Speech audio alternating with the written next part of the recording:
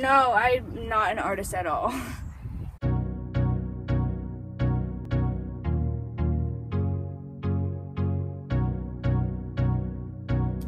It was kind of like a joke at first. I was like, oh, how about I just paint a huge mural? And Miss Popowitz was like, you could do it if you want. And then we put more thought into it and we made it happen. That's good. So we have 5 minutes in study hall. Like, we had to do work. We would come over and we would just do something really quick just to add on. And like every little thing really helped a lot.